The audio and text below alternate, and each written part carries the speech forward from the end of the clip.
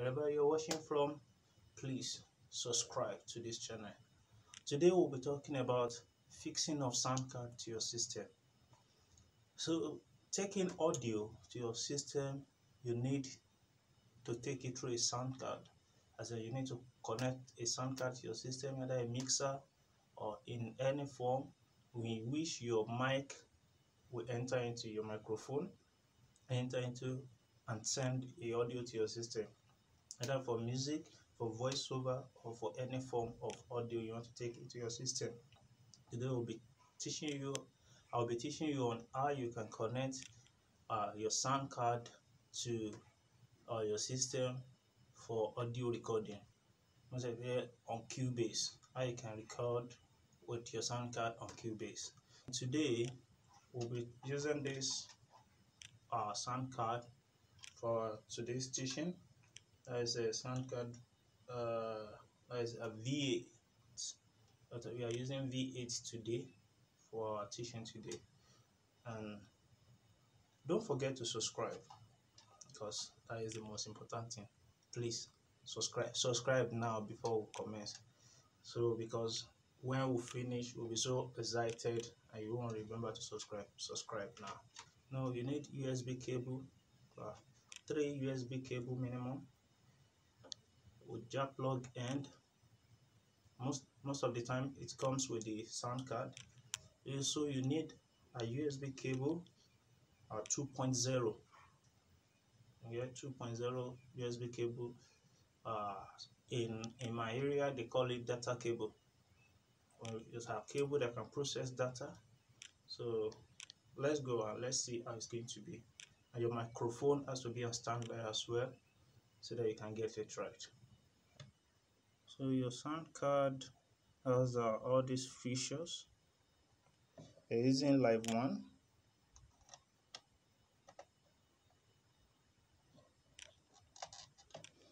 Live 1. So that will go to earphone on your that will go on earphone. That will go on earphone, and from the computer also we'll be bringing out audio.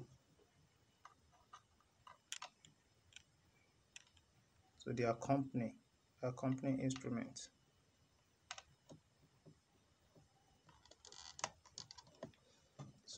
Goes to microphone.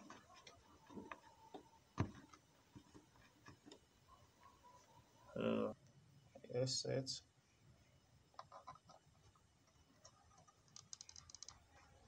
The headset.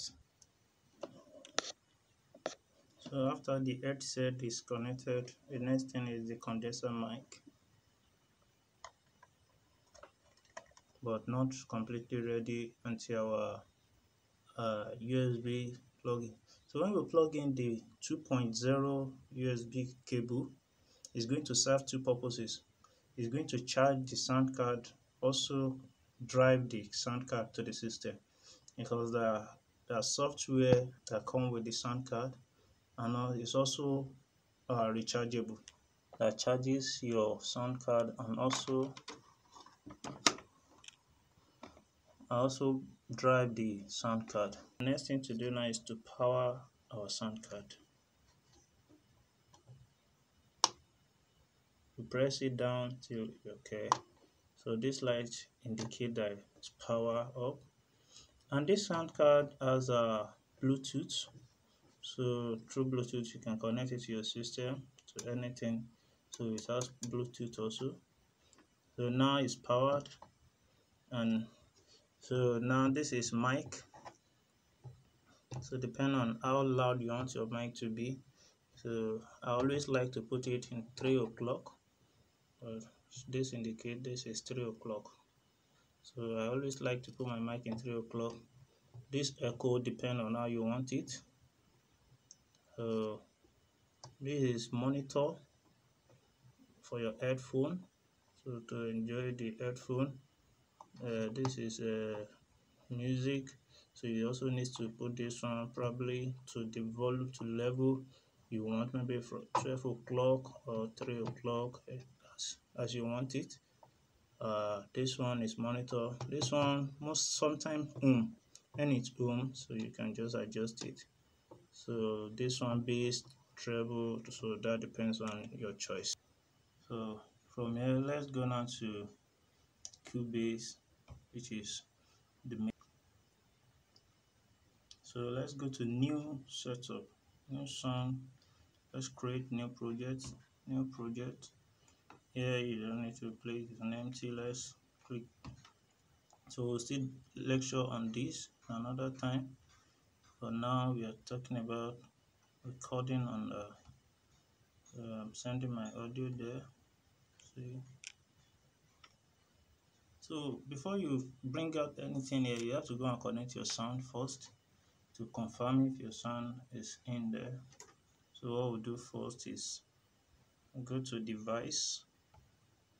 From device, go to F4, so VST connection, or press F4 in your system. So here right now you see output is on stereo. Output is on stereo out. So input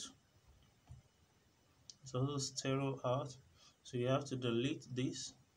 You right click on it, you remove it, remove, then you add again. When you add mono, because it's good to bring audio in mono form, though, because it's good to bring audio in mono form so that you can do anything with the editing or manipulate it the way you wanted. Like stereo, though some people like bringing audio in stereo, but mono is mostly the best. So you're okay. So now it's on mono. See, I have mono, and this is FL Studio issue. So first of all, before anything, you go to device. From device, you go to device setup, down, device setup. From device setup, you go here, click on this space, click here, so that any driver that is on your system or anything is going to bring it here. So release driver when application is background, then you go here to change. Yeah, there are some sound card that when you install them, the name will automatically come here. But in case of V8, it doesn't come here. It works with your Fruity Loops studio sound. So you can just choose Fruity Loops, which I already have. Because if you choose this and switch, your audio will still come in, but if your audio comes in here, it will not send audio out back to your sound card, and you'll be hearing yourself while singing or saying anything on your system. You'll still be hearing yourself, which is not good. So for you to hear through headphone and other audio will not disturb you, so it's better you go for FL Studio Issue. So with that, now I will switch. You click apply and you click OK. So from there, now you go back to device again and go to VST connection.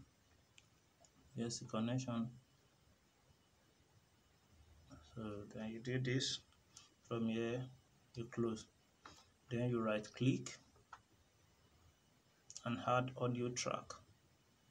And you add audio track, make it mono, depending on how many tracks you want. So then you click OK.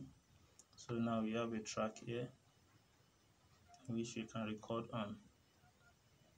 So what we are doing today is sound recording, how to connect your sound card on your system, on your computer, in order to record on your computer, or in order to record on your Cubase without audio obstruction, or without audio disturbing you, or without any other thing obstructing you.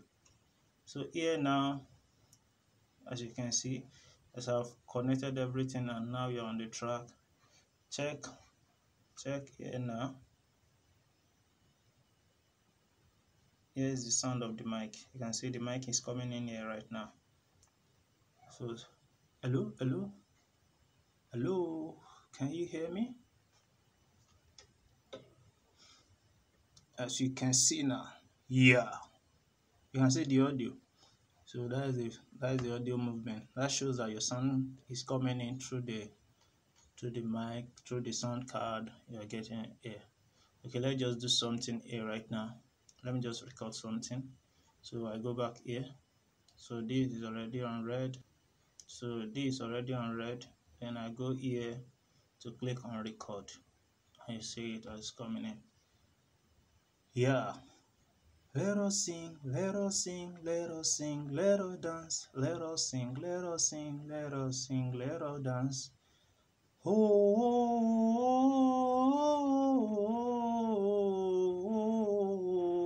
let us sing, let us sing, let us sing, let us dance, let us sing, let us sing, let us sing, let us dance. Yeah, you can see the wave. Can you see the wave right now? The wave is moving. So depending on how you're recording, then so as you're going, then you can just stop. Yeah. So let's play it now. Let's hear it. Let's hear what we play. Let's play what we recorded. So let's go back. Okay. Oh, sorry, you can't hear that because the sound has not been connected to that. So let me disconnect this. Okay, now that we've recorded, so let's play what we've recorded and see. Yeah. Let us sing, let us sing, let us sing, let us dance. You can see now this check here the audio. Okay, so the way it's playing now. Let us sing, let us sing, let us sing, let us dance, let us sing, let us sing, let us sing, let us dance. So yeah, you can see the wave. Yeah, we have that already. So this is where we'll be stopping for this. Now that you see how you can connect your sound card and bring audio to your system or to your audio recording device.